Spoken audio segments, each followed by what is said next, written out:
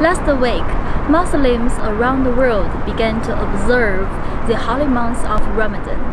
In Xinjiang Uyghur Autonomous Region, home to the largest Muslim population in China, believers are abstaining from food, drink, and other worldly pleasures from sunrise to sunset as is tradition during this period of physical and spiritual purification.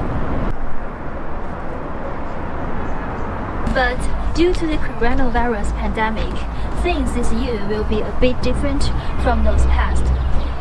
If you want to know more about Ramadan, the holiest month on Islamic calendar, and know how it's observed in Xinjiang, then come with me.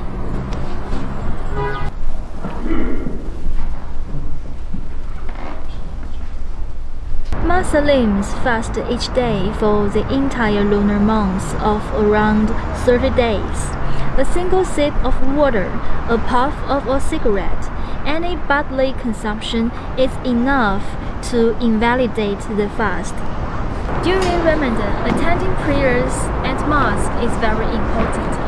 However, public worship venues across the globe have closed their doors due to spikes in COVID-19 cases this year. 你好，现在国外的很多清真寺因为疫情的原因都已经关闭了。那请您介绍一下您在新疆在斋月期间是如何进行您的宗教活动的呢？我们是不很放心的，因为呢，我们说每一个宗教人士呢，每一个礼拜有核酸检测一次免费的。完了以后呢，我们要进清真寺，核酸结果成功了，我们要进清真寺。进清真寺要戴口罩。完了以后呢，在那个地方嘛，量体温，体温没有问题，他就可以进清真寺做活动。